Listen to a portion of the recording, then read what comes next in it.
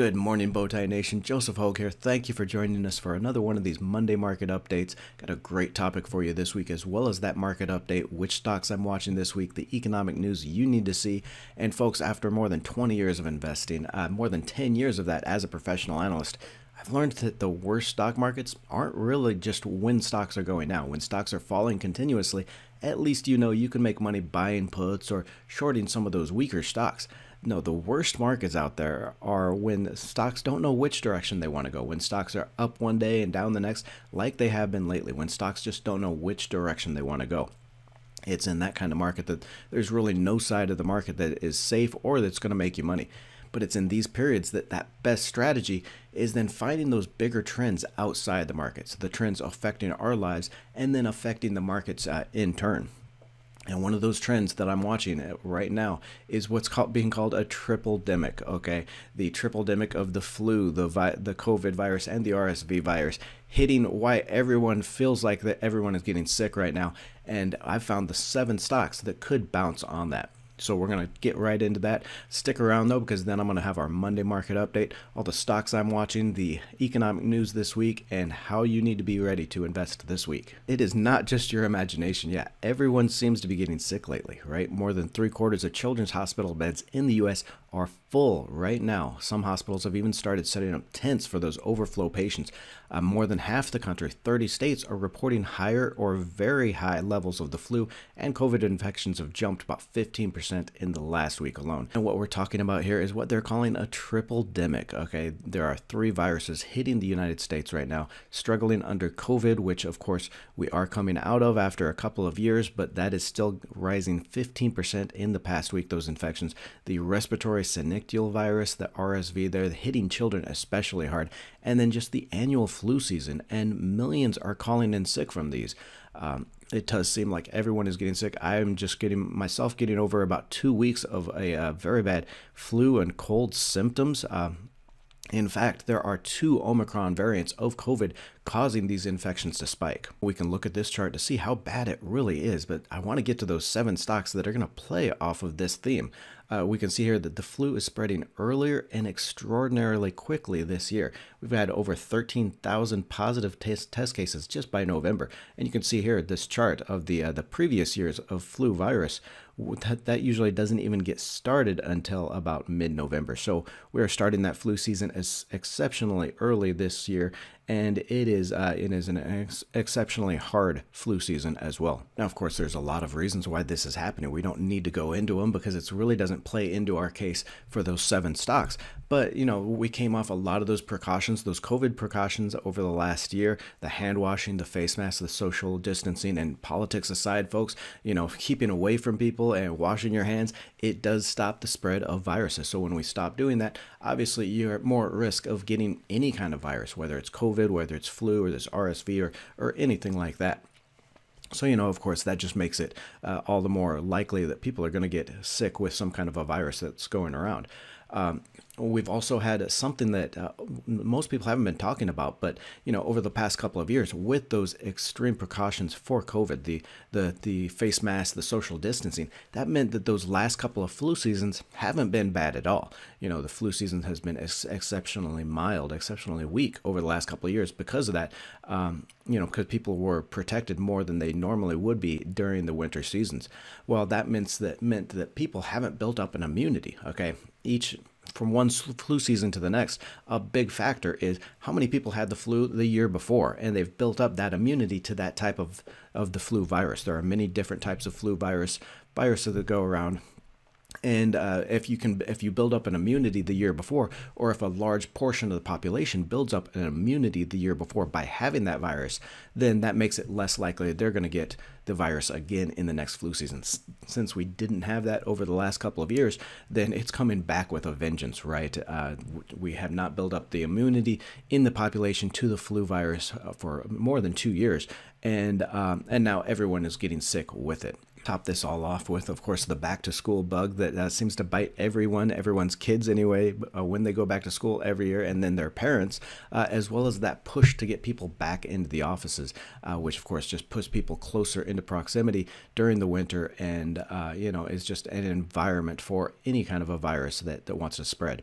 Now, the flu season generally runs from October to May, but is generally worse between December and March. Okay, so now that is at least 6 months, or to put it in investor terms, that's 2 full quarters. That could mean a surprise boost for some of the stocks I want to talk about now. First, you're going to have the healthcare and the retailer stocks, of course, and while not falling too badly this year, you could see very strong upside when those fourth quarter earnings are reported in late January and February. Okay, so what I'm talking about here is obviously because everyone is sick, everyone is buying cough syrup, cough medicine, everybody's buying flu medicine, everybody's getting shots and getting tested, then that is going to mean an upside surprise to sales and to earnings for these specific companies when they report their fourth quarter earnings. Of course, everybody, all the analysts are watching these companies for some kind of a profit boost, but I don't think they know exactly how bad it has been and how big those sales boosts are going to get from this. So it's important to note, though, that the share prices on a lot of these that we're going to talk about may start rising ahead of reported earnings, just in anticipation of all this. Okay, everybody knows everyone is sick. Everybody is watching these specific companies and those related to prove some kind of a profit boost and a sales surprise. So all these stocks might get a boost, if ahead of those earnings in that anticipation, or if just one company reports and blows the lid off of this surprise. Okay, so for example, if we have a CVS here that reports fairly early, if they come out and report a huge surprise to their sales and to their earnings, really talk about this, this last couple of months and the fourth quarter as a big boost to their sales through this, this triple demic that we're talking about, then of course people are going to be looking for these other stocks. So do your research into these other stocks, and if you like any of them, if you want to invest in any of them, I suggest getting started early and getting invested before that big bump. For its part, shares of CVS Health, that's ticker CVS, are down just 2% this year, so doing extremely well against that market sell-off of about 15%. So really protecting your money on this one, this safety stock here. Its revenue is expected to grow about 7.5% this year on earnings growth that is 2.6% this year and next. It really seems like it's already an extremely low bar to set. Company has a strong history of surprising higher, so I don't think expectations are too high for this stock already. I think it can easily beat those earnings and sales figures and maybe even surprise higher, especially in this fourth quarter earnings when it comes out on February 7th. Okay, so CVS is expected to report its fourth quarter earnings on February 7th there. Of course, CVS collected the contact information for tens of millions of people during that vaccine deployment. That's really why I like CVS. I've been watching CVS is because I think they have all of that data for people, that contact information for people, and they're likely to benefit from it when it comes to trying to get people to come back into the stores. Shares do trade for about 0.43 times on a price to sales basis. That's nearly twice the valuation of its competitor Walgreens, ticker WBA. But I kind of like the operational performance a little bit better on CVS. I'm willing to pay a little bit more for it. I think their fundamentals are a little bit better. They've handled this last couple of years better, and the growth is just better for CVS. We also have Quest Diagnostics, ticker DGX. It's only down slightly more, about 8% this year. Still beating the market though on that, on that testing. This is one of the largest testing centers or diagnostic centers in the U.S. Sales are expected down about 9% this year, and earnings to crash 30% as that leader in clinical testing really sees that drop off in COVID tests. Despite that drop, the company has managed to beat expectations in all 4 of the prior quarters. So yes, the market is watching earnings and sales fall on this stock, but management has been able to beat those expectations. Again, I think this should have a surprisingly good fourth quarter when it comes to report on February 1st. In that same theme here, Laboratory Corporation of America, ticker LH, controls roughly 20% of the independent lab testing in the United States. So, if you don't know, hospitals still control the majority of lab testing. So you go in to get tested for COVID or for the flu or for any of these viruses, and most of the time it's going to be the hospital that collects the fee and makes money off of that.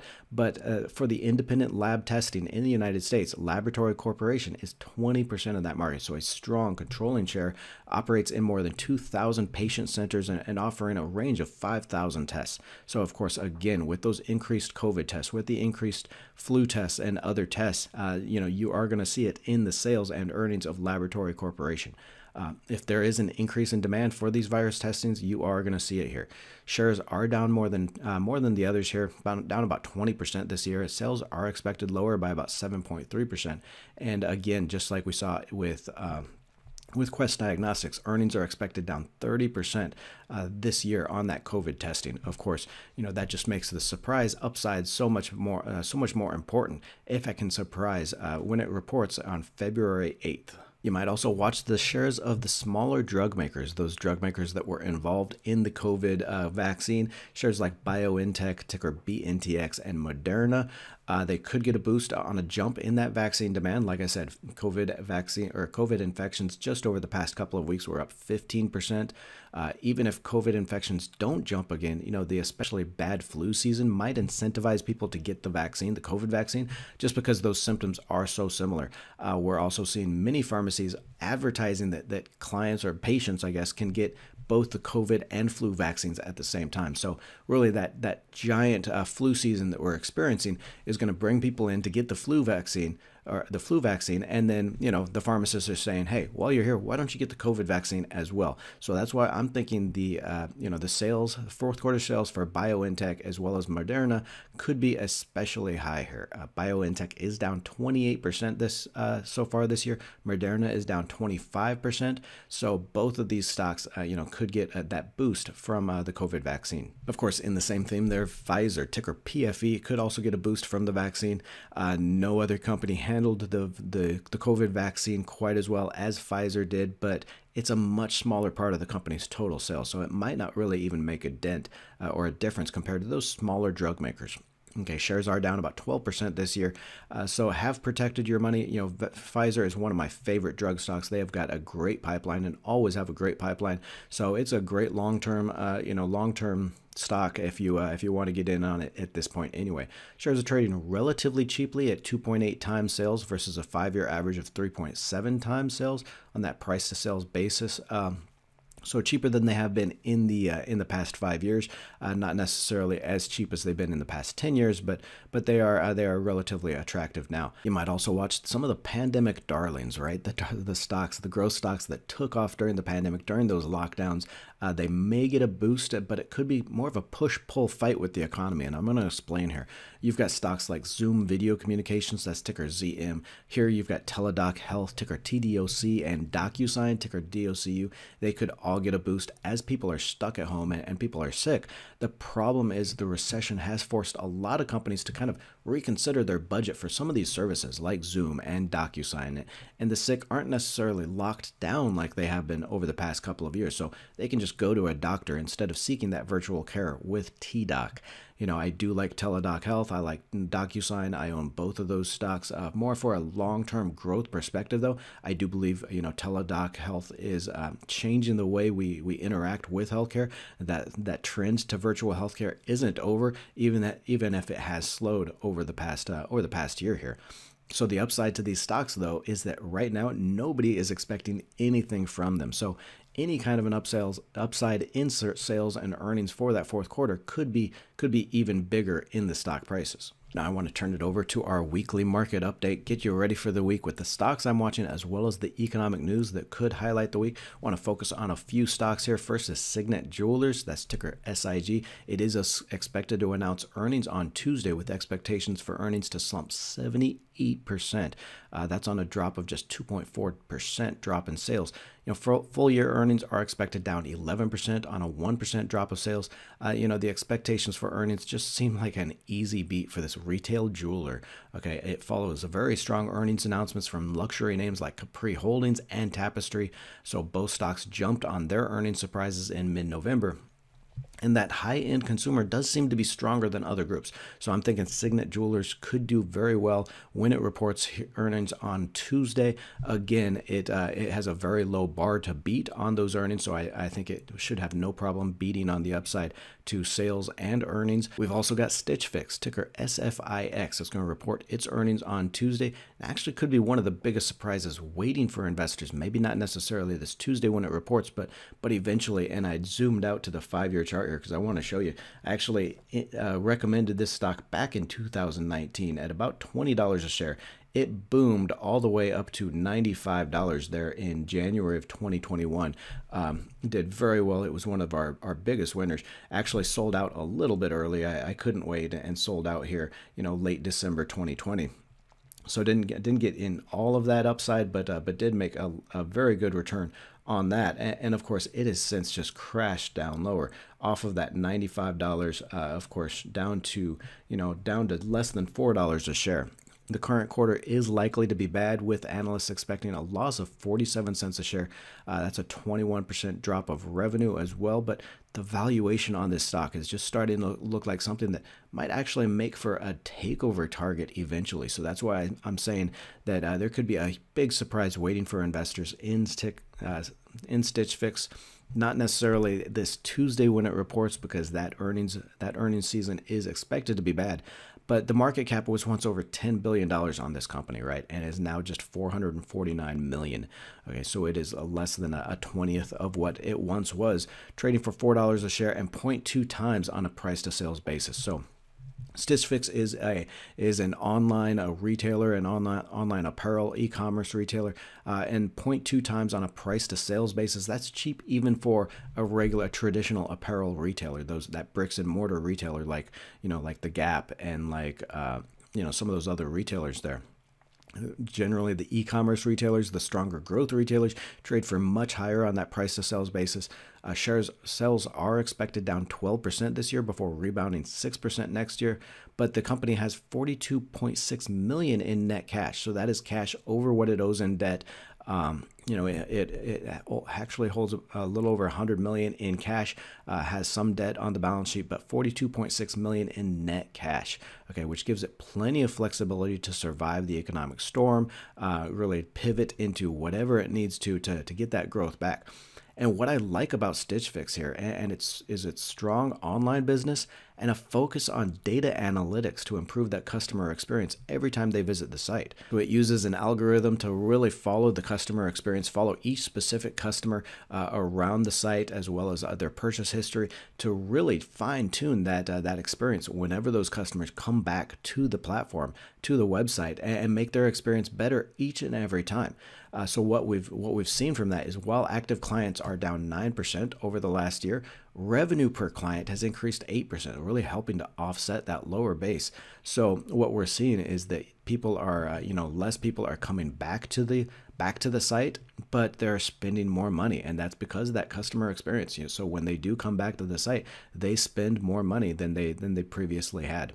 Companies should be able to turn to growth next year, and if not, it just has that strong case to attract a buyer from some of these other retailers desperate for as strong as e-commerce presence that Stitch Fix has. So again, I think any other retailer, any traditional brick and mortar retailer, would love to buy this company out, have that AI, have that algorithm, and that e-commerce part to fold into their own brick and mortar retailer. Of course, I know a lot of people are going to be watching shares of GameStop, ticker GME, when it's expected to report on Wednesday. It's expected to report a loss of 28 cents a share on sales of $1.38 billion.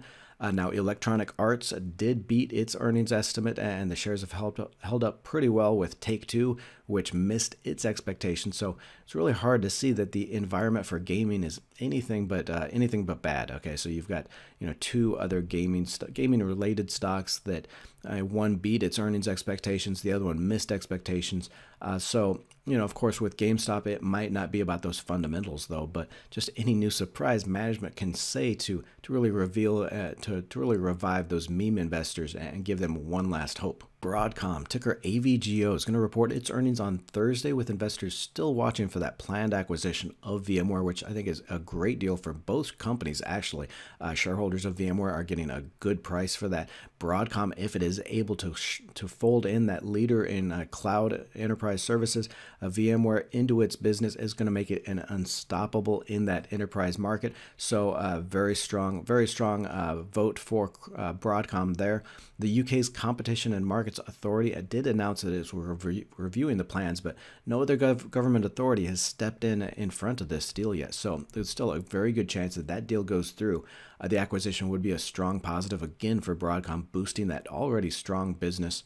The stock isn't cheap though here at 7 times on that price to sales basis. So trading as a growth stock, I would like to see it come down a little bit. Not necessarily sure that this is going to be a good quarter for it. A lot of those enterprise customers are pulling back on their budgets. So, not saying jump into Broadcom before it reports on Thursday. Could be a bad quarter there. Could see the stock come down a little bit. If it does though, I would take advantage of that and buy up shares of Broadcom, ticker AVGO. Revenue is expected to be up 20% this year, so that kind of justifies that 7 times price to sales basis. It is a growth stock, and the acquisition of VMware would make it even growthier. It is an exceptionally quiet week as far as economic news, not much to move the markets.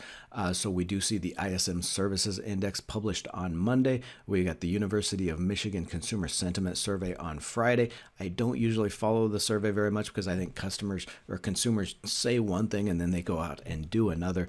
But it could be a little bit more important this week just because it is one of the only economic reports out there. And I think the consumer right now is extremely important. Obviously, everybody wants to know if they're out there shopping and they're feeling good about the economy and feeling good about consumer spending. Click on the video to the right for the 5 dividend stocks better than the QYLD, that NASDAQ covered call ETF. I know a lot of investors love that QYLD ETF, but I found 5 dividend stocks that will pay you better dividends and more consistently and give you that share price return as well. Don't forget to join the Let's Talk Money community by tapping that subscribe button and clicking the bell notification.